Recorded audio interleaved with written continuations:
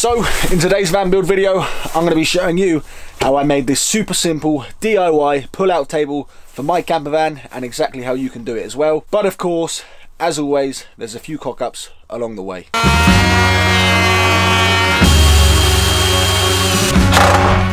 Come on, you twat.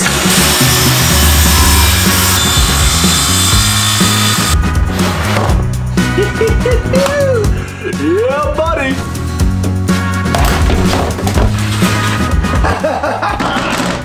King of the castle, you will never get this. La la la la la. Whoa, baby. This is unbelievable. Hello, Will speaking, how can I help? Woo!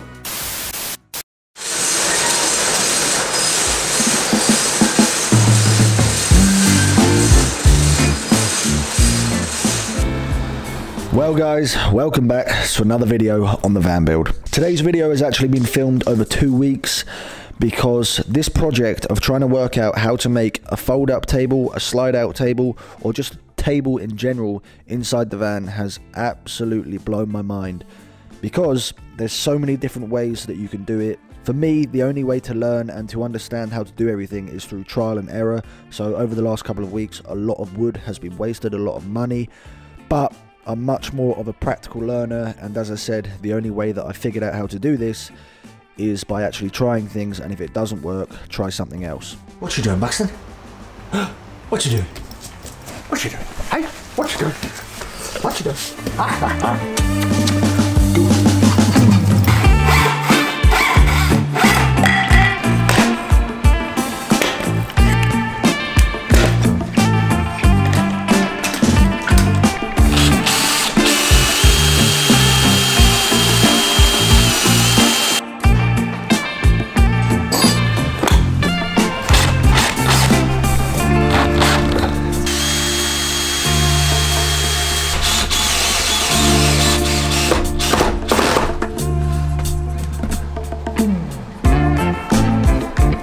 Nice.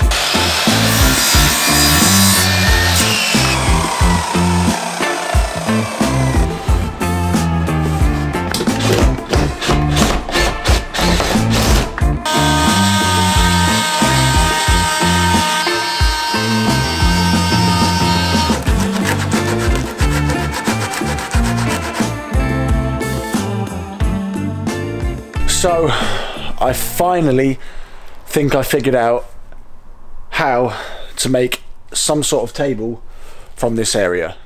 I think anyway. I've just been to Wickes to pick up some U-shaped aluminium, because what I've decided I want to do is I want to have the table to pull out from the top.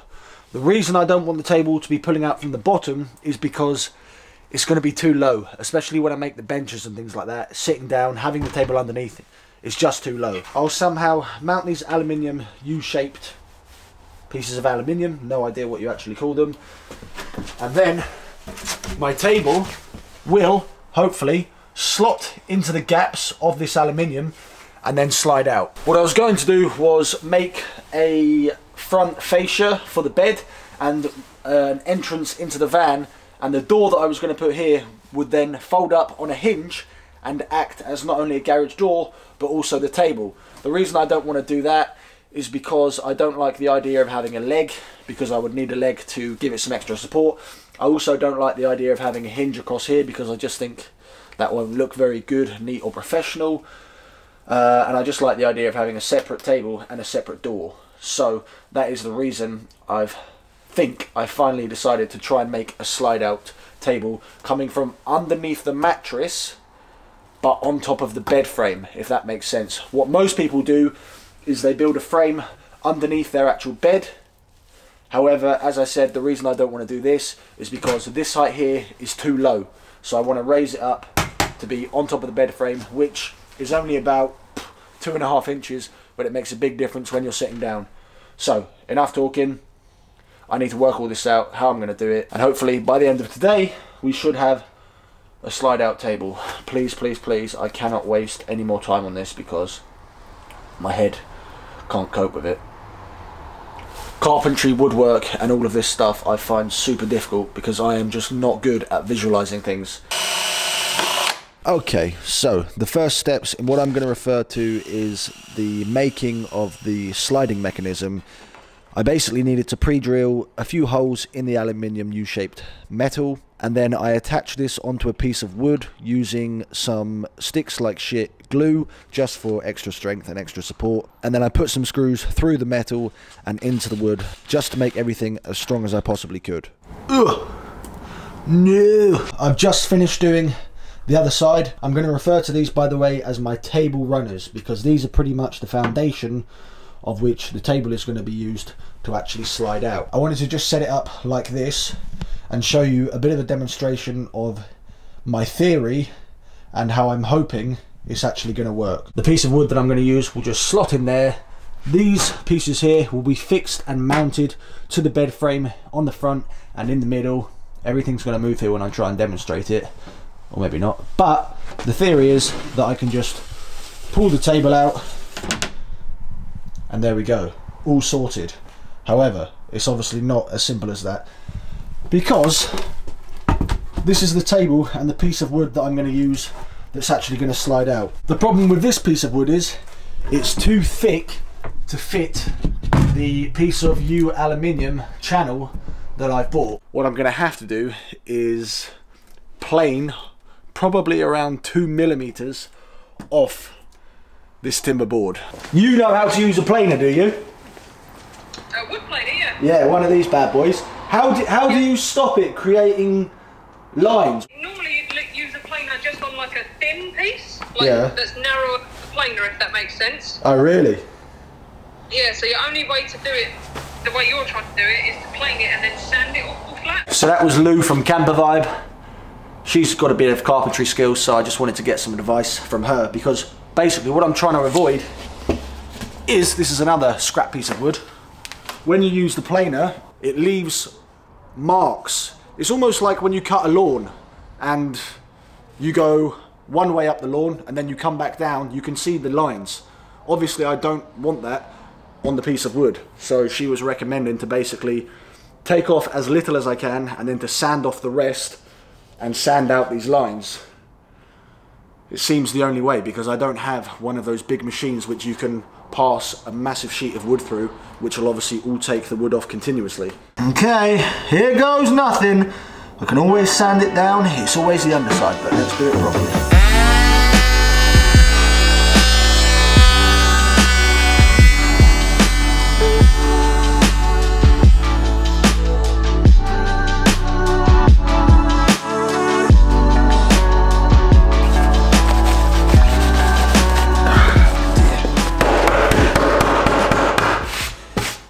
Come on, please, run smooth. Okay. Oh, damn, that side's a little bit stiffer. But I'm wondering if having it stiff is also going to be a good thing. So I'm not going to plane any more off, we'll just sand it. I've now got some 60 grit sandpaper on the sander, and then I'll go up the sanding levels. As you can tell, I don't really know what I'm talking about, but all makes sense when you watch.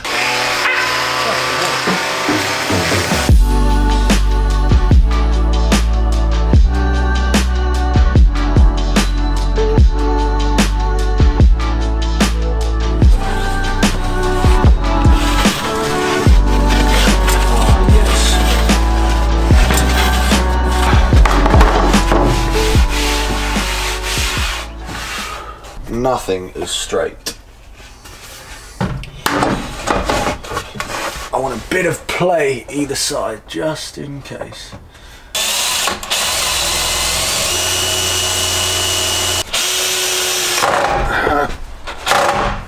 Come on, you twat. Why is that not going down? Why?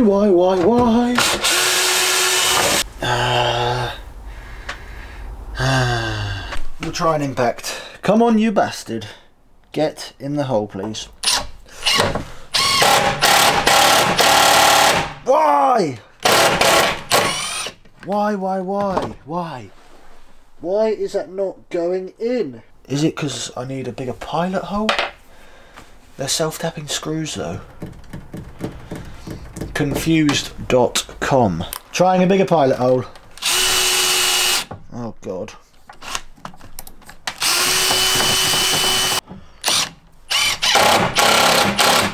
Hey, hey, hey! Mumbo jumbo! Right, first screw is in. We'll put another one here just to make it extra strong, and then we'll finish off the others. Do I now have a sliding table in the van?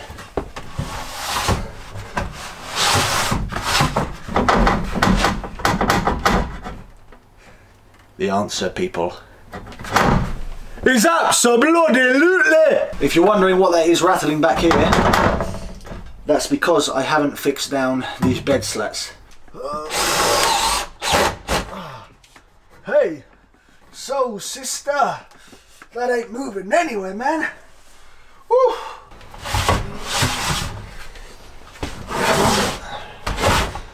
That works. It just needs, I don't know, to be made a little bit smoother.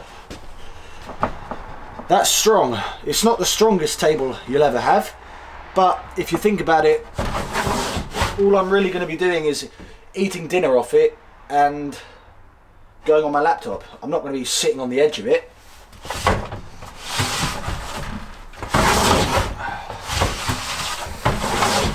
If anybody knows how I can make it even smoother, please let me know. I could put some candle wax in here, but if there's a better solution like some oil or something, again, please drop it in the comments, because I do read them and I try and take as much advice from all of your suggestions and the things that you say down below. The next thing to work out is these bed slats. What I need to do is basically raise these bed slats to the same height as this table, I believe. One thing I've learned on this van build, one major thing, is never throw away any pieces of wood, because initially when I started this project of actually trying to make this bed and frame the front of the bed area, basically, I ended up cutting all these pieces of wood completely to the wrong size, and then I changed ideas. Anyway, I never threw these pieces of wood away, so thankfully I can actually get some use out of them now.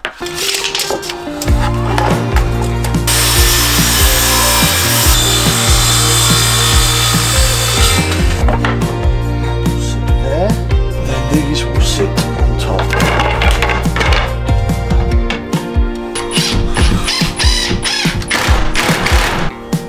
Ah, you bloody bastard.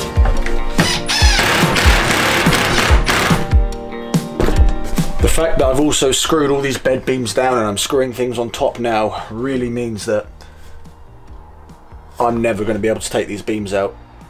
If I do, it's going to be an absolute nightmare.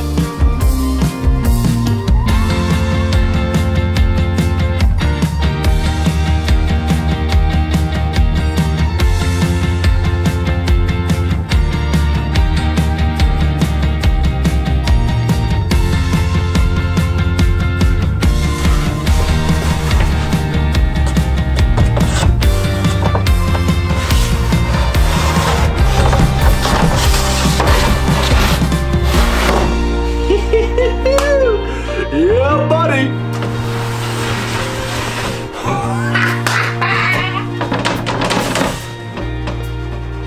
We got ourselves a table, ladies and gentlemen. Oh man, this is an absolute game changer. Right, I gotta get some chairs, just set this up and pretend like I'm camping in the wild.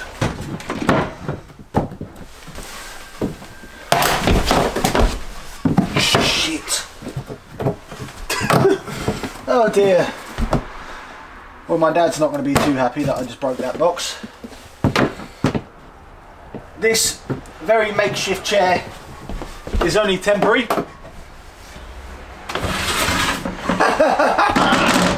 King of the castle, you will never get this, la la la la la. Whoa, baby. This is unbelievable. Hello, Will speaking, how can I help? Woo! Eating fish and chips, eating chicken for heaters, working on my laptop, editing videos. Mate, this is an absolute game changer. Yes, there is a little bit of flex in it, but I'm not going to be sat leaning on this forever or for a long period of time.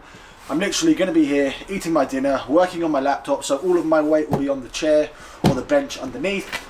So there's not going to be a huge amount of weight on here. So I'm not too concerned about it snapping or breaking. If I wanted to make things even stronger, I could pull the table out to have a little bit more length on it, then two people could be sitting on this side. And what I could do is attach a leg on the underneath side under here just to give it a little bit more strength. But for most of the time,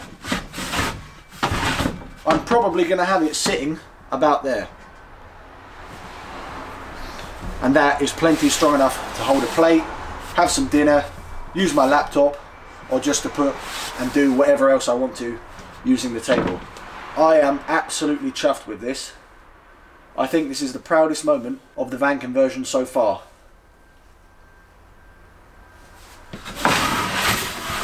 This is what it looks like from the top side. Obviously the mattress is then going to sit on top of this, so none of it you'll really be able to see. What I need to do, and I've just ordered actually, is a handle from Etsy, because I want to obviously be able to pull out the table as easily as possible and also push it back in. Maybe one of the design flaws about doing the table this way is obviously that the table is now acting as the middle bed slats. So if I was to pull the table out and somebody was sitting on the bed, one, I don't know if it would be that easy with the extra weight and being able to pull the table out, and also you might kind of have a bit of a dip in the middle of the bed, only when it's pulled out. But when the mattress is on there, it should be absolutely fine. Can't lie, as you can tell, I am chuffed with this. I just want to reiterate the point as to how most people do it. Most people will pretty much do exactly this, but underneath their bed, and then they can actually have bed slats on the middle. But just to reiterate, the reason I didn't do it underneath was because that table height would just be too low. That's what I thought anyway, especially when I kind of set up a fake bench like this. That's the only way really to test things out, is just to do some makeshift furniture, test things out, test the height. And then yeah, I came to the conclusion that having it on top of the bed another 2 to 3 inches higher would be a lot more comfortable to sit on and use. I'm not joking you when I say that it's taken me about 2 weeks to get to this point. There was a lot of trial and error which you won't see in this video just because I filmed so much. Then I went and got the batteries upgraded, so everything was kind of all over the place. But finally I'm happy and proud with this, and I can't wait to actually have a table in here that I can use. Right, let's test out the oil, see what that looks like on a scrap piece, and start oiling this bad boy up.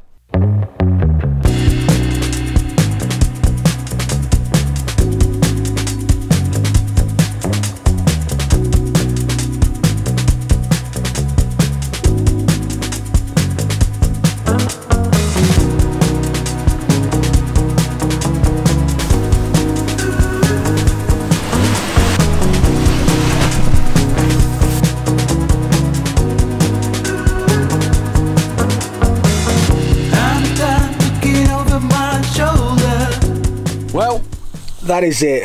The sliding table is complete and finished. As you can clearly see, now with the mattress on, the table still moves in and out very freely. As I said earlier, I'm going to put a handle on here which will make things a lot easier. I'm just waiting for that to arrive. One thing that I'm going to do to make things a little bit better is I'm going to actually put some slats. Let me see if I can demonstrate this while trying to hold the mattress up. I'm going to put some slats running this way, horizontally or vertically, basically with the bed, so that if I ever do pull out the table and I've got somebody who is sitting on the bed or lying down, when I pull the table out, they don't just fall straight through the middle of the mattress. Not that that would happen anyway, but you obviously don't want this dip, which is currently there right now, and obviously with the weight of a human on there, that would be a lot more. So those slats going from here to here should stop that. I've started the next project, which is going to be in the next van build video. I basically just want to get all of this front garage area and bed area completely finished off, and then we're actually going to completely transform the inside of this place, because we're going to do a job that I've been putting off for so long, a job which I hate, which is painting. But I want to get all the painting done before I start putting serious amounts of furniture on the sides, just so then it's done, dusted, and then pretty much all of this back area will be completely finished. So this is how I made my DIY super simple pull-out table for a camper van. Let me know if you guys found it useful, or you got some advice or some tips from this video. As I said, it was by far one of the easiest ways to do it, was literally just to get 2 metal U-shaped runners, as I'll call it, and then put the piece of wood to slide in and out between them. If you have any suggestions or advice on how I could improve things to maybe make it a little bit stronger, then please do let me know down in the comments. A lot of people have been asking about the stealth camps. Well, my heater still isn't working, still having problems with it, but there's going to be more of an update in a future video about all of that. Anyway guys, thank you so much for watching. Hope you enjoyed the video, hope you found it useful. If you did, drop a comment, leave a like, and please subscribe to the channel if you're new around here. As always guys, thank you so much for watching, and I will catch you in the next video.